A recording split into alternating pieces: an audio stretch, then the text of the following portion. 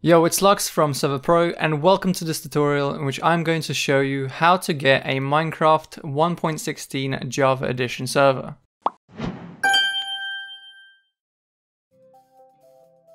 First of all, you'll need to create an account. This is very simple, just enter in your email and password here and press the sign up button.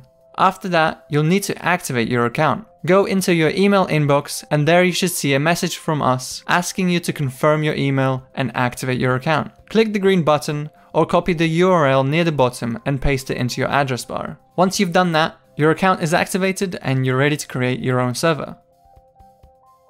Now that your account is active, log in into your account and from here you'll be able to create your own server. We have three plans: Free, Premium and Pro, with Pro having most of the features and options available, such as allowing your server to be hosted in more countries. If you're unsure for what server plan to go for, contact our support team and we'll be happy to help you. Link in the description.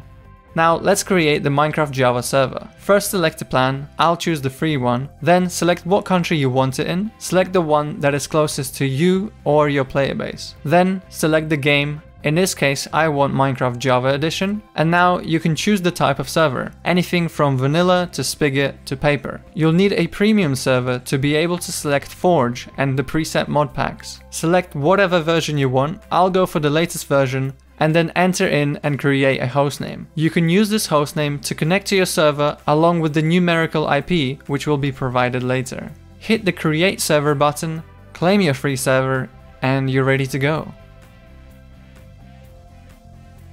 To connect to the server, just copy the hostname or IP address, go into game and paste it into the Minecraft multiplayer section like so. Then press the connect button and you're ready to go. It's as easy as that. Enjoy your free server. And apart from that, I hope this tutorial was helpful. If you have any tutorial suggestions, leave them down in the comments below. And if you're having issues with anything, contact our support team.